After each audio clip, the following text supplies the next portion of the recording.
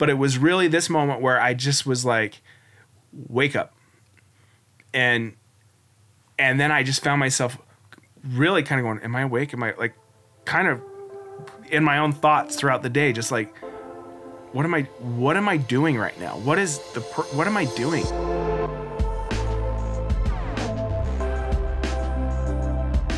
Like, what's your daily routine? What's Kevin's like, I wake up, I feel this, I don't feel this, and this is what I do to feel this way. Like, how do you approach your family in the morning? I'd love to know this. Okay. Yeah, that's easy. So I get up in the morning. I usually wake up somewhere between 5 and 6:45. Mad respect. So for that. I do not do alarms. My body just wakes up naturally that way, but I don't do an alarm. What time do you go to bed? I go to bed anywhere from 9:30 to 11 o'clock. Do you subscribe to Netflix? I do subscribe to Netflix. Do you ever watch it? Rarely. It's more for my family. Yeah. So I don't, here's a weird thing about me. I don't really watch movies. Okay. I don't, I'm not on social media anymore. I got off a few years ago. We'll have to revisit that Yeah. too. And I don't watch or listen to any news. So Tell me why. because I don't know when it was probably like 2 years ago or 2.5 years ago. It was shortly after I got off social media. I found myself like, I kind of, to replace social media, I jumped into news and I was just consuming news. And I realized at some point I just was like, what am I being sold here? It didn't matter what angle it was coming from. It's all garbage they're feeding you. And it's based on fear, anxiety. Like, it's just, and I just thought, I actually don't need this in my life anymore. And I don't know who said it. I don't know who to attribute this quote to, but it said something along the lines of, once you hear about a shooting, the second one's not news. Like, it's just there for more. The news is making money off of you. And when I realized, once I just really opened my eyes to that they're just making money off of me, I kind of was just like, I don't need this in my life. I don't need, and especially like if I'm getting my news through Google or whatever, and they're kind of, and you can kind of see how these platforms start to tailor the news to you. Like, this is what you're going to look at, and they just keep feeding you more of it. And so I just checked out of that. I love that. But okay, so what would you say to someone who says it's like your social responsibility to know what's going on? Yes. Because Alice and I talk about this. Yeah. And I know where I personally land, but I would love to know where you land on this. Okay, so that's a great question, because last year, or actually it was Christmas of 2021, I was at a neighborhood Christmas party. And a very prominent woman in Provo, I mean, for decades, older woman, very prominent. This came up that I said, I've been off the news for like a year and a half. And she looked at me with just like shock and said, well, how do you know who to vote for? That was like, and this is a woman that I look up to and I admire, but I thought, and I looked at her and I thought, seriously? Like, how do I know, like, why would I trust anything that's coming out of any of these news outlets on who I'm going to vote for? It's like you have to take all their garbage just to get that one, to figure out that one thing. But I thought that was so interesting. And so I look at that same with that, it's your social responsibility. Yeah. Really? Like, news coming from where? Like that's my social responsibility. Like, dude, and this is what I say. Knowing you is you are living a great life and you have influence on people. You've influenced me and all those around you. Yeah. And I would say that your social responsibility is being fulfilled even greater by focusing on living a good, effective life instead of being bogged down, taking these narratives and knowing like all the things that are going on. Well, it's like with social media. We tell ourselves, I would like to be off social media, but it's how I stay connected. But it's not true. that's a lie you're telling yourself. You're not really connected. I know. That's so true. Like last night, literally, I was like, I've been making. So my mantra this year is called practicing delight. Okay. And it is like, it's replacing being present for me, because being present is not as fun as it sounds, like the practice of it. Like, I just got to be present. It's always just like this nagging reminder. Yeah. But practicing delight is like, in every moment there's like, I've said this before, like you can even feel the texture of your clothes and be like, oh my gosh, how is this made? Yes. Like, this is so cool. This is on my body. Like my body, I can feel like the blood pumping through my veins. You can practice delight literally everything. I'm loving your hat. Like you can find something that's awesome. And so that's been my mantra. But last night I was so tired, and I was we have like 1 million house plants up there, and I'm like, I'm gonna water the plants. They're due. And then I sat down on the couch and I started scrolling. 25 minutes later, I'm like, oh my gosh, I'm completely numb. I feel like crap. I did not connect. That's it. And so I'm saying you are so right. Social media at its best maybe like keeps us abreast of people that we are on our fringe that are like nice to know about if something happens. But at its worst, it's a complete numbing check out of reality. Yep. And that's how I feel. So it's cool to hear that you say that. So anyways, that's a total tangent that we just went on. We were talking about my morning. Yeah. Tell me So I get up somewhere between 5:45 or 5 o'clock and 6:45, depending. I get up, and then let's say like this morning, I got up at 6:45. I take my son to high school, drop him off, come home, help get the other two kids out the door to elementary school, and then I usually go to the rec center. So I like going to the rec center, and I'll just do a workout there, or I'll go for a hike. It's usually either one of those, and then but with all the snow right now, it's not so easy to go hiking. But then and then I come home, and while I'm working out, I don't listen to I don't listen to music. Dude, this is so wild to me. But okay, keep going. I love music. I love music. I don't listen to music while I'm working out, though. Do you know who David Goggins is? I know who he is. Yeah, I mean, he runs like his knees are like total crap, and he's running millions of miles, and he's like listening to music while running is cheating. Yeah. Well, for me, what happened is in 2018, I left Sodalicious for a while, and it was kind of a really like negative falling out I had with my partners, and I was out, and all I did was go up Rock Canyon every single day. And at first I was going up Rock Canyon because I had nothing to do. I was literally being paid to just go away from Sodalicious. So I was like hurt. I couldn't believe it. Like this, I was devastated. And so they brought in a new CEO, and I left, and I just went hiking every day. And at first I was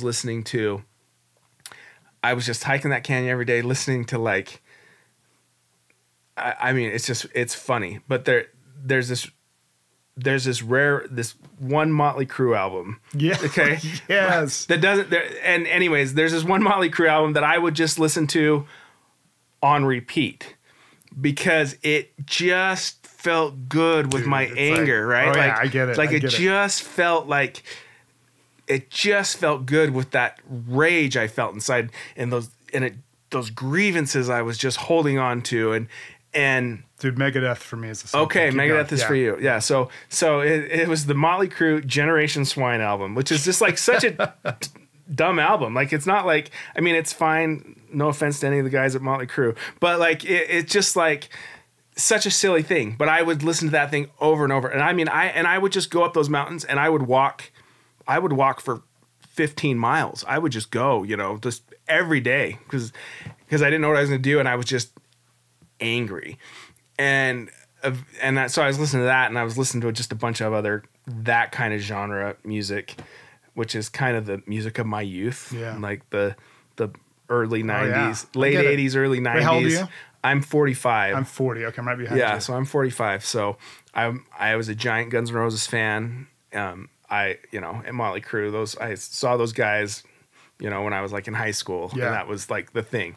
So anyways, but as I kept walking up that canyon and going, it was just weird. It was like one day I was just like, I think this music's actually affecting me. Like, it was the first time that had like really ever occurred to me that like maybe this music is not helping me. And so I started listening to, so I made a total switch. I switched over to Wayne Dyer. You know Wayne Dyer? Oh my gosh. Your Erroneous Sounds changed my life. Oh, did it? It's Okay. one of the best books ever written, I think. Yeah. So I had read, earlier in my, like probably, I don't know, 2008, I'd really gotten my life screwed up by 2008, I think. Between 2000 and I don't know. And you were a dad at this time. Yeah, I was a dad at this time. I'd really gotten my life screwed up. But I was like, I had read this Wayne Dyer book, You'll See It When You Believe It. Oh, yeah. And because growing up, my mom kind of was in Wayne Dyer a little bit, and like she would like I would hear like his tapes or whatever on in the background or whatever, and I didn't really think anything of it, but I read this book when I was in 2008, and there's a part in there he talks about forgiving his dad, and I had some issues with people that I needed to forgive, and that I'd been carrying around since I was a little kid. Yeah. And that kind of unlocked some things for me. So anyways, fast forward now to 10 years later, 2018, I'm been listening to Motley Crue going up the canyon. I'm angry. And I just switch over to this Wayne Dyer book, or it's not a book. It's like a lecture series. Lecture. Yeah. And where I think it's called the 10 Secrets for Success and Inner Peace or something like that.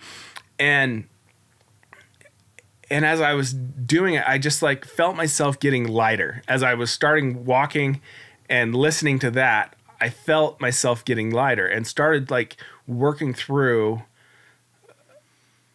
the anger and some of the stuff I was having, and was able to kind of like shed. I was able to shed that anger and kind of those grievances I was holding, those things that I was just. I mean, it's like when we get grievances. This is really where I have discovered in life is that these grievances that we hold, they're just these like stupid illusions that we hold on to, that we hold on to, and then we tell ourselves all the reasons why we're justified in having them, and all they do is hold us back from peace. All they do is hold us back from love. All they do, like, they hold us back from the true, real miracle of forgiveness. I'm not talking about the book. I'm talking about the real like miracle that happens when you let go. Why do you think that? What is the pay? There's a payoff when we hold grievances. What is, you know what I'm saying? It's not a good payoff. What is that payoff that I'm wondering, why do you think we hold on to those? Because it's ego. Ego, yeah. Ego. Okay. Ego has to have grievances. You have to be right. You have like ego is like the most.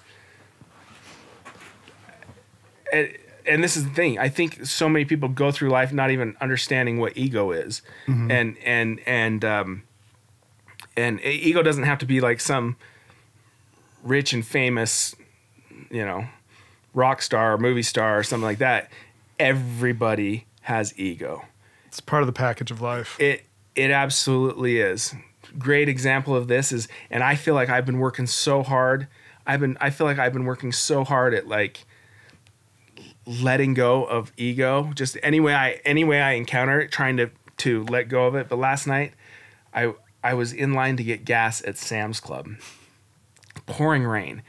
I've been waiting for 17 minutes to like get to one of these pumps, and I was like, why am I even here? Like, what does it matter? It's like 10 more cents over there. Like, why did I do this? And anyways, I'm the next in line. I am the next in line to drive up to this pump. And there's one pump that's out of order. They've got like flags there saying it's out of order.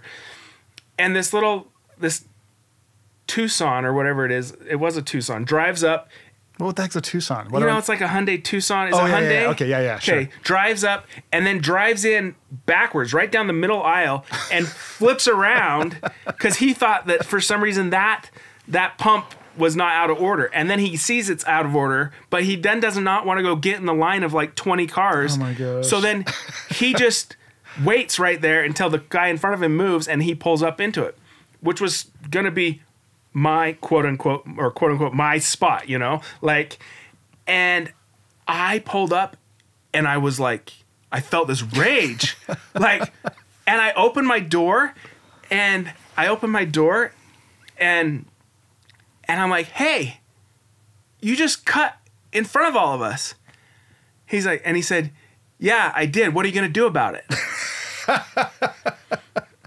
And I had this moment of like,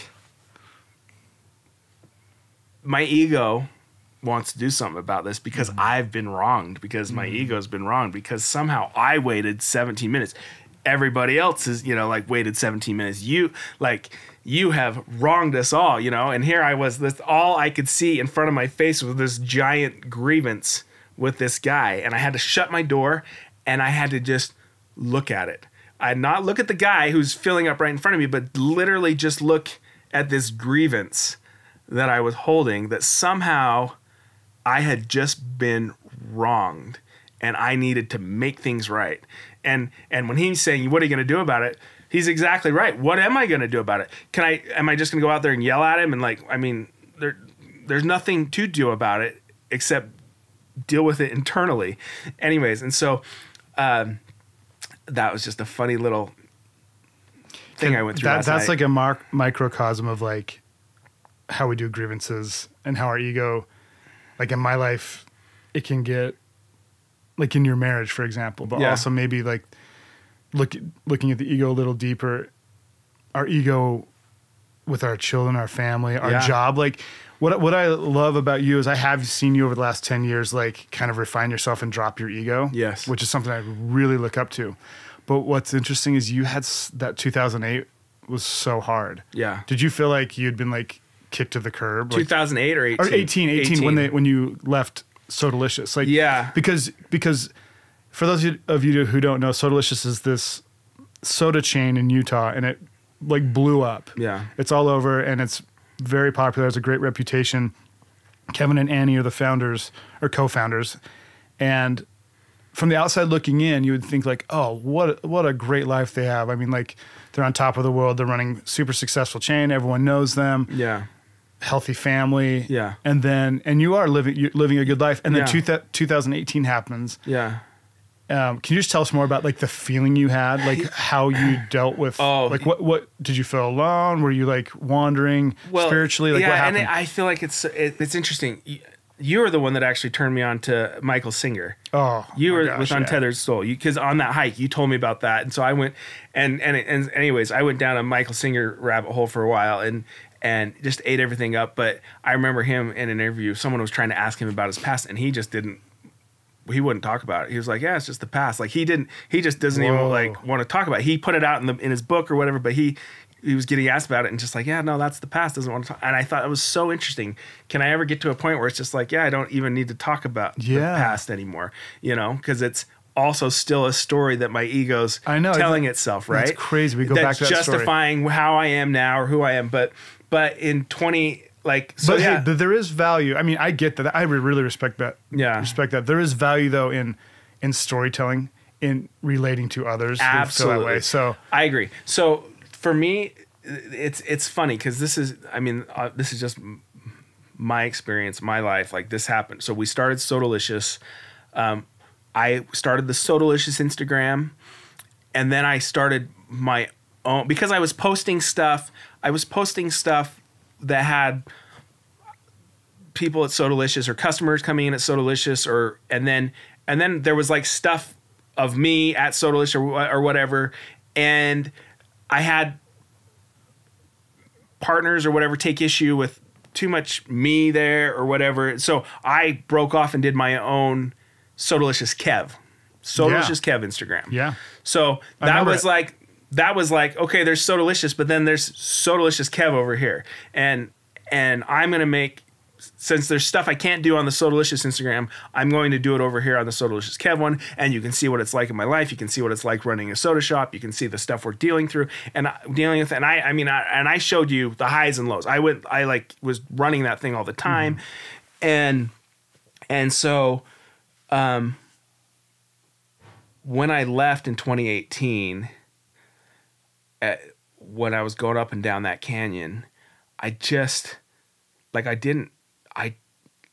started really asking myself, like, who am I? What am I?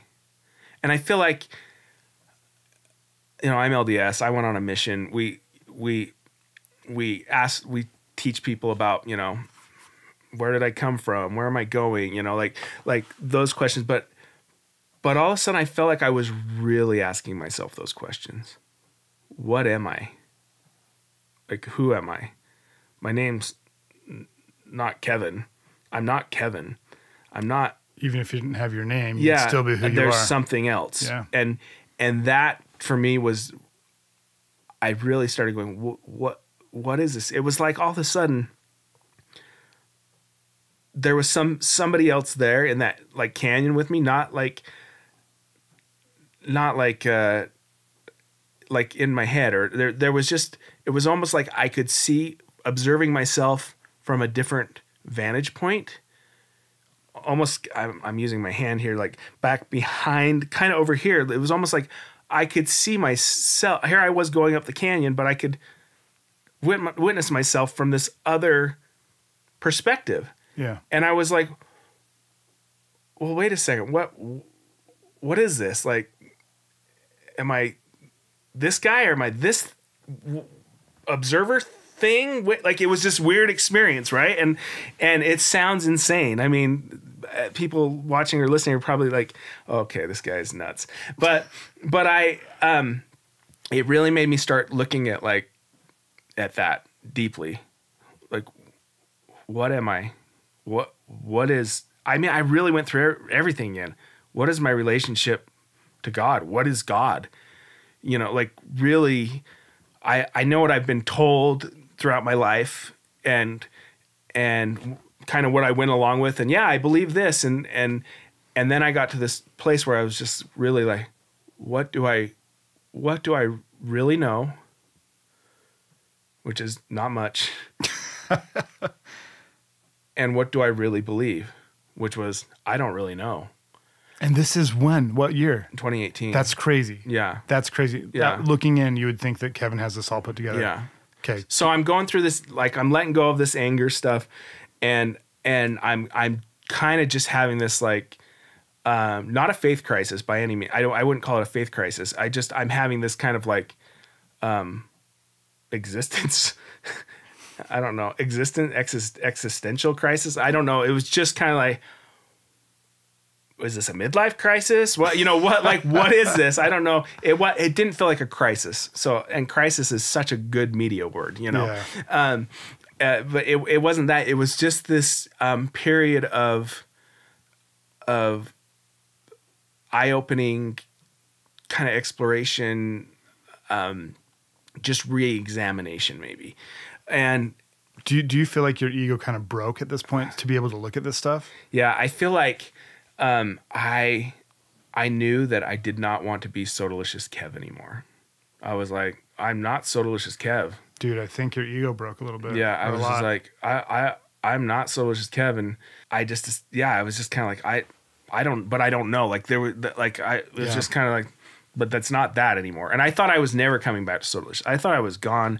At that point, I did not want to come back to Sodalicious. I wanted to go do something else. I wanted to be completely out of it. That lasted for 6 months. And so Annie and I still owned a majority of the company. 6 months later, there are a bunch of stuff that happened that I probably just can't go into, but I had to come back and take over as CEO again. And I did not want to come back as CEO. I did not want to come back at all. And but it was me and Annie's name on the line on all the leases, the loans, all the stuff. And didn't like the direction things were going. And so I came back, and I was just sick about it. I remember that so I came back on November 1st, 2018. So the night before was Halloween, and I was out trick-or-treating with the kids. And I don't, this is such a random story. I dressed up like Buckethead. Do you know Buckethead? Yeah. The guitar player? Oh, yeah. Anyways, I just had a mask on and Kentucky Fried Chicken bucket on my head. I don't know. Anyways, it was metaphoric that I just didn't want to be seen by anybody. But I remember just walking. There was this neighbor girl. She was like, I don't know, 4 years old, maybe 3 years old at the time. And she lives up the street. We're friends with her family or whatever. And like our kids are friends or whatever. But she grabbed my hand when we went to her and then went trick-or-treating with me the rest of the night. Like because I was so nervous about the next day coming back. And it was the weirdest thing. She said, "Come on, Kevin, let's go." And I took her through the neighborhood trick-or-treating. Like her parents were cool. It was fine. Like we were all together. It wasn't some weird thing. But I cannot explain to you the peace that came to me just from that little innocent kid holding my hand and going trick-or-treating, and knowing that tomorrow, like all hell was going to break loose in my company. And anyways, such a random story. I love that because it goes into dumb. What I want to ask. Okay, so you had the 6-month break of kind of hell, death, rebirth, right? Yeah. And then this little girl taking you trick-or-treating brought this peace. Okay, so there's an argument to be made that these are all just coincidental things that happen in life. Yeah. I assume that you've chosen to attribute it to God blessing you or watching over you and knowing what you need. Do you? Oh, absolutely. So what has been the outcome of you deciding to see it as God giving you these gifts as opposed to just life happening? Gosh, I don't even know how to like.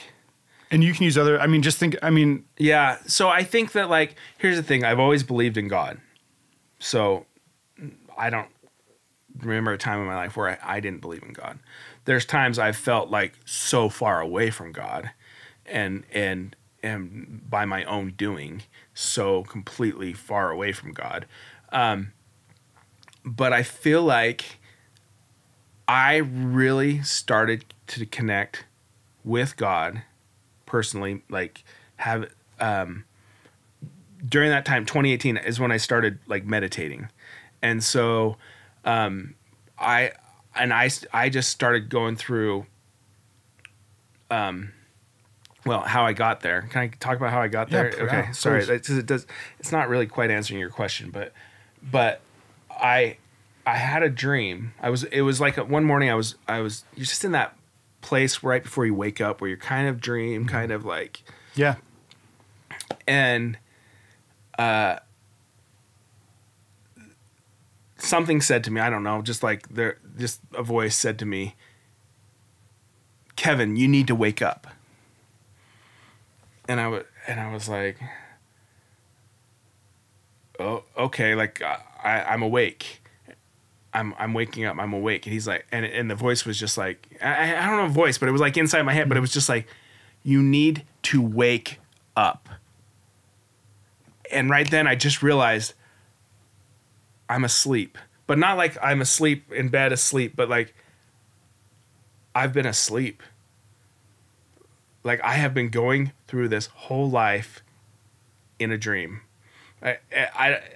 Again, it sounds so wackadoo. I think it's more relatable than you think. Okay, because I don't. It's not like I go talking about this to people because you start sounding real crazy, But I realized, oh my gosh, I have been living my life asleep, purposeless. Is purposeless a word? Without purpose. It is now. Yeah, and thinking I was somehow on purpose because your ego tells you because you have a good business and your family's because you think you're on purpose. Yeah. Yes, you just live in a cool neighborhood. We're doing this. Yeah, we're doing great, and I'm doing this according to the way, the culture or the world or what this group of people thinks or whatever. And I realized just none of it mattered. None of it mattered. and I was like,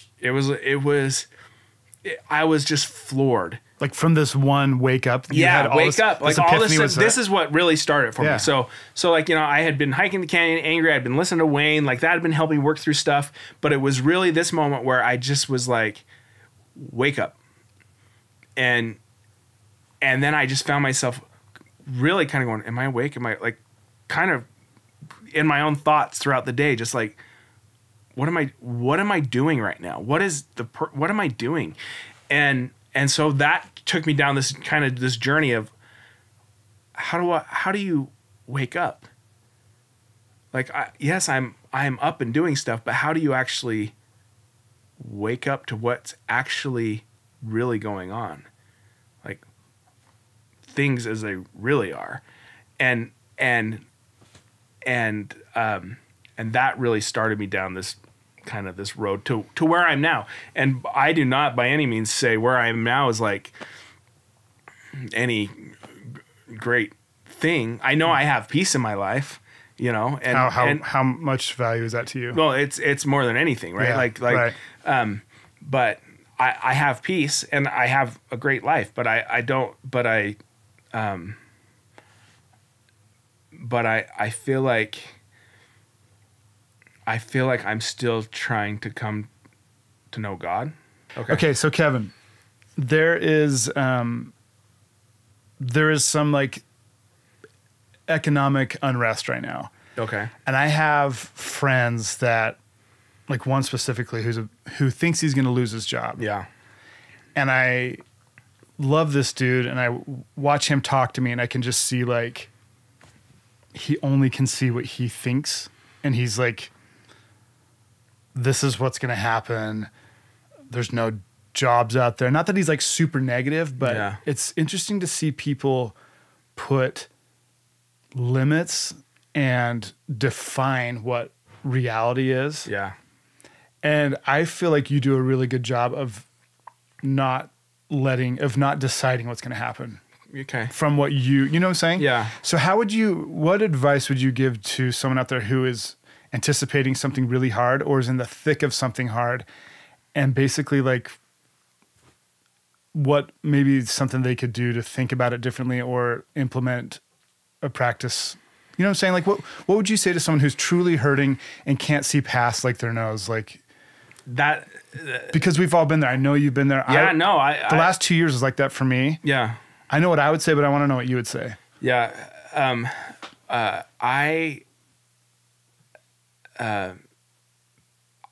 would say meditate. So, and people go, what does that mean? Like, and what I would say, and I can only say what worked for me. That's all I want you to say. I don't want, and what I say sounds so simple. You think it's stupid. I sit down in the morning. So usually we were talking about my morning earlier. I come home from the rec center or hike or whatever, and then I sit down in my living room, in a chair in my living room, and from that chair, I can hear the low, very low hum of my refrigerator. I know exactly I know this phenomenon. I know all the noises of my house from sitting quietly. Yeah. So I sit I set a timer for 20 minutes, and I only listen to the hum of the refrigerator. Okay, from the outside, this sounds so dumb. Stupid. Sounds so stupid. Yeah. So and that's fine. Like, I mean, but if you're listening to this podcast, at least you've got to be somewhere on this journey. So why not try it? Mm-hmm. It's harder than you think. First of all, like to just zone in on one sound for 20 minutes, 60 seconds. You can't. It's literally impossible. It takes a while. Yeah. And when you're starting meditation, it takes a while to get yourself to that place. Totally. Like at first, when I started with meditation, I thought it was like, oh, I got to like focus on this mantra, or I got to this phrase, or I got to like picture what I'm going to manifest, or, all these things. Cause I got real into like, I'm going to manifest stuff. And then I realized, no, I just going to get totally quiet. And so I sit down, I feel myself, I just close my eyes and I can feel myself sit in the chair. I know what my butt feels like on the chair. I know what the back of my arms feel like against the chair. Just like when you were talking about the texture on your pants or whatever, I just kind of go through my whole body and what is actually feeling. Because when you think, like, it's the craziest thing. When you really actually step back and look at your body, it's just this machine that is meant to take sensory data. This is the worst term, meat sack. It's hilarious. It is. That's what it is. But it's this, and all it does is take sensory data and interpret it for you. And then you make the meaning out of it. And you put a filter there to decide what that data... What it means. Yeah. This is good or this is bad. Yes, exactly. Instead of just looking at it. Mm-hmm. It's like, that's how you know that feeling when you're having anxiety or something and it's just right there in your chest and you just think, oh my gosh, that feeling. Yeah. I just started looking at that. Like, and I'm not one that's really ever been like prone to like anxiety or like, I'm not like, but I know that feeling, and I know a lot of people do. And this is what I always tell them, just observe that. Just look at it. Like, instead of like attaching all the labels and all the meaning that feeling has to you or somehow, just look at that and see what the actual physical response is in you and what's happening in your body. So I do that. I calm down. I take like 3 or 4 deep breaths, just watching the breath go in, watching the breath go out. And then I just lock on to the sound of the fridge and for 20 minutes. And anytime as soon as I catch myself with a thought wandering, I go right back to the sound of the fridge until I get myself into a space where I'm just totally zoned out. Okay, so what does that do for you? I can't explain it. Yeah. I don't know how to explain it to you other than I feel better. I'm not that I felt bad going into it, but I have there's this there's I don't know how, there's peace. There's this consistent peace that's there.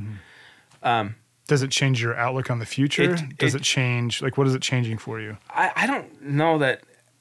I'm an optimist, so my outlook on the future is usually never like, oh my gosh, the world's falling apart, like this, that, whatever. I just don't look at it that way. But it helps me deal with my kids.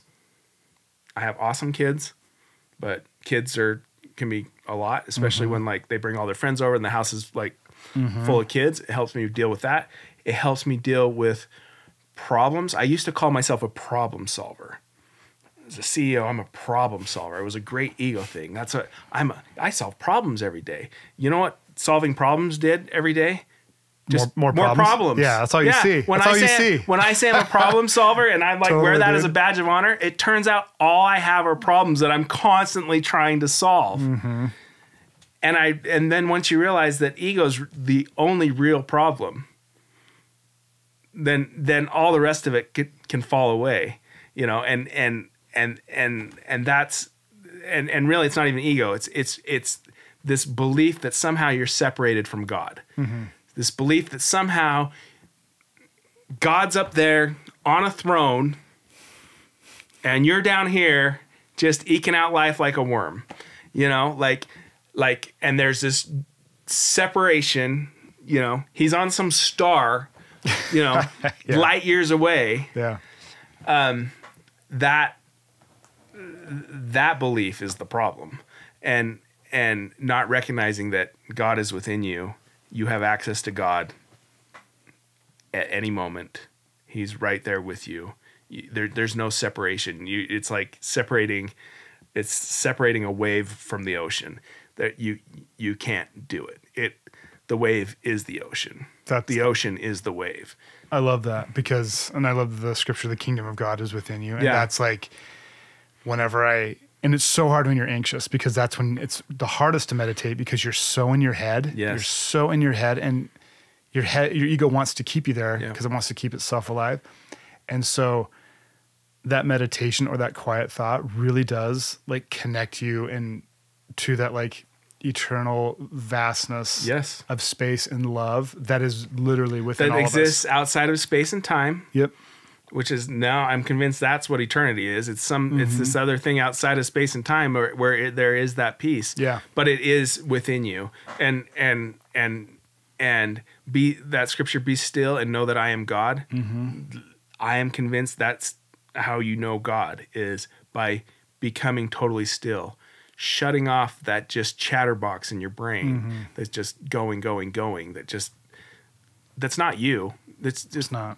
You know, a mind just thinks thoughts. It just thinks thoughts. It's not like you aren't those thoughts, and recognizing, oh, I'm not those thoughts. That's just the mind doing what the mind does, and getting to that place where you're just still. There was so for the last, I would say like the last. There's a scripture that has like kind of haunted me. Yeah. I don't know, haunted's the right word, but it's from the Sermon on the Mount.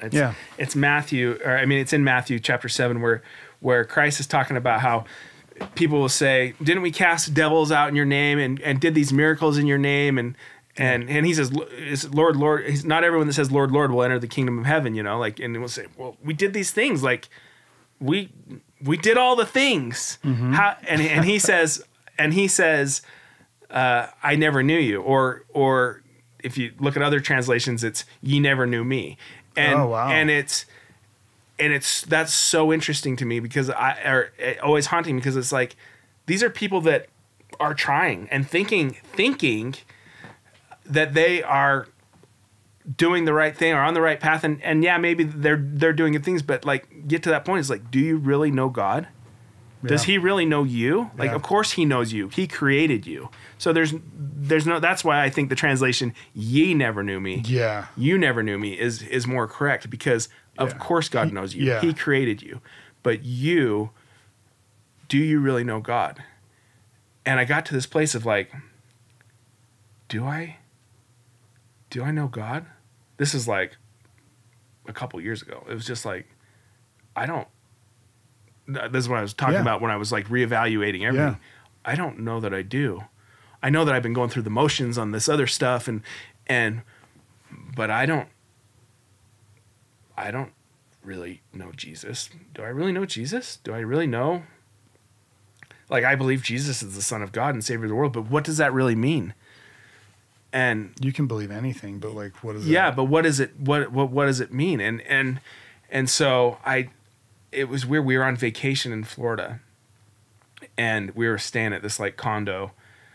It's like kind of like an Airbnb, but it's just a big condominium that y'all rent out. But I opened up the closet, and there were like games in there, and there was this book, just the writings or the words of Mother Teresa. I think it's called A Heart Full of Love or something like that. Board games in this book. And then this yeah. just random book of Mother Teresa's, a little paperback Mother Teresa book. It was old. And I saw it and I looked at it, I pulled up, and there's like this drawing of Mother Teresa on it. And I thought, I like opened it up and I like read a paragraph. I thought, well, I'm here on vacation. I'll read this book. I know like what I've heard about Mother Teresa or whatever I saw in the news or whatever, Mother Teresa. And so, but I'd never like read Mother Teresa's words. Yeah. I haven't either. Yeah. I should. Yeah. And she was in there talking about how to know Christ. And this is your question at the time. And this is my question. This is literally my question. Like, how do I really know Christ? Like, do I know him? And she said, every day you need to, and I'm totally butchering this in a paraphrase, but you need to see Christ in the eyes and faces of the people you serve. And I thought, okay, like I let that simmer for a while, but I kept thinking about like, what does that mean? Like, I know what it feels good when you go serve somebody or you go do something nice for somebody, like like, I'm all about going and helping somebody out. Or, you are, yes. You know, because it feels good. You know, it feels good, and you help somebody out and whatever. But I had never like thought about when you do it, look for Christ in the eyes of the person you serve. And so I don't know when it was a couple months later. I'm down in Tucson, Arizona, which I love Tucson, Arizona. And I am driving out of a parking lot, like out of a Lowe's hardware store parking lot. And there is this guy standing there with a cardboard sign that says, I need homeless and I need socks, or something about being homeless, and I need socks and underwear. And that's so specific, isn't it? I've never seen anything like that. You've seen I've seen all kinds of them. Like everything. I'm a vet to I need help with my kids to I just need money for beer to like, you know, but I need socks and underwear. And man, I'm gonna start crying. And I had my 15-year-old son with me, Leo, who's just such a good heart on that kid or whatever. I know, he's great. He's such a good kid. And we drove past him. We didn't say anything. We both read the sign and didn't say anything and started driving down the street. And we got maybe a half a block down the street, and I said, Leo, I think we need to go get... I like turned and looked at him, and I said, Leo, I think we need to go get that guy some socks and underwear. And he was like, his eyes were already, he was like, he knew in his heart, he needed to say, Dad, we need to go get that guy some socks and underwear. And so we went and bought him some socks and underwear and a towel. Did you take him in? Huh? Did you take him in the store, or did you just go buy stuff to bring it to him? Oh, so yeah, so Leo and I just went to the store. Okay. And like, what size do you think he is? He was a little guy, so we kind of knew us. So anyways, we went in the store, got his stuff, and came back to him, and came back around, pulled up, and I rolled down the window and came up, and I said, hey man, and I had saw it, and he was like, oh, he was just like, he was so grateful. But when he came up and he saw that, and I looked in his eyes, and I'm not kidding you, I saw the face of Christ. Like it was such an incredible, oh my gosh, it sound like such a baby right now. It was such a powerful spiritual experience to me to see that and to feel connected to this guy, to feel connected to God, like in a way that I had never experienced or felt before. And had this conversation, this beautiful conversation with this guy, me and Leo did, and then left, you know, like I did what I could do for him. I didn't know that's what he was asking for. He wasn't, and I didn't know what else to do for him or whatever, but left with him feeling uplifted and us feeling uplifted, but it wasn't about feeling uplifted. It was about see Christ in the eyes of the people you serve. And I just had not had an experience like that before. I feel like maybe I've had that on some level, had that when someone's been serving me, you know, when someone's done something for me totally, and I've just, but it was the other way around this time, and it was so incredible, and I realized that's how you know God is through real, true service, and not service so you can feel good, not service like it's probably going to be inconvenient service, and it's probably going to like, I mean, not that was inconvenient for us, but I've had experiences after that where it's maybe not so convenient, but that's how that, at least that's where I'm at now, is I'm seeking to know God through the eyes of the people I'm trying to serve. Thank you. I don't know if we need to say anything else. Kevin, thank you so much for coming. And thank you for being a good dude and a good example for me. Yeah, man. Thanks for having me. I was like, when you called, I was like, yeah, sure. I mean, I don't know, but I'm happy to be here I'm so glad. I mean, my 2 goals with this podcast is to help men not feel so alone in their struggles. Yeah. And then to show lives worth emulating. And so you brought both of that today. So thank you. Awesome. Thank you.